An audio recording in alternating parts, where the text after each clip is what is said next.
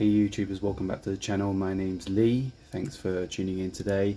Yeah, we're always doing the same view from the sump, but this is where all the filtration is. So we're just going to be talking about removing silicates from your water.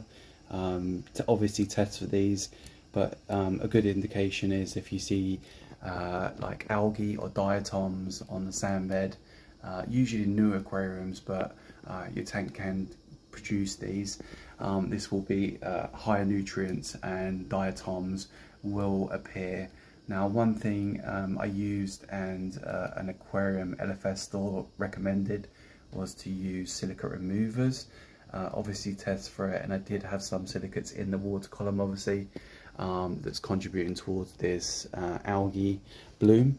So using this product today that I've used before, yeah, it's amazing. So obviously you're just going to dose the recommended dose on here for the UK, 100 mils per 200 litres.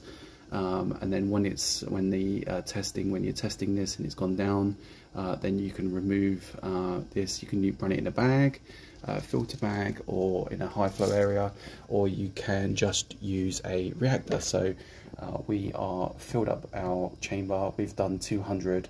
It's just a little bit under, but this is the max I can fit in this reactor. It's a TMC 100, and we've got our little reactor in here. We're going to run this for around 4 weeks. We're going to test in between and then remove this as needed. But this usually will clear up the algae, the diatoms, pretty quick.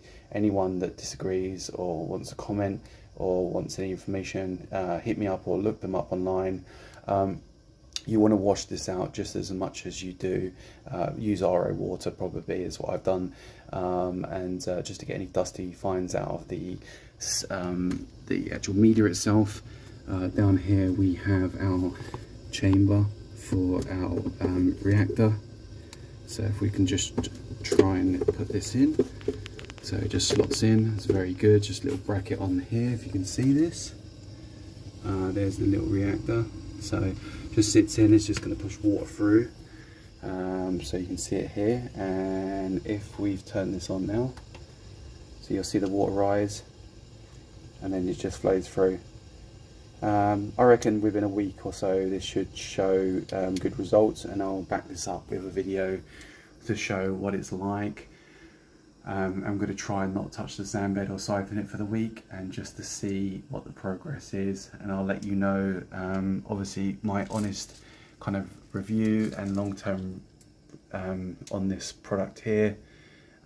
Look them up, as I said, they're really good, and I think this tub, this 500 mils, is around £23, but it does last a while. Okay, thanks for watching guys. Like the video, give it a thumbs up. Thank you, bye.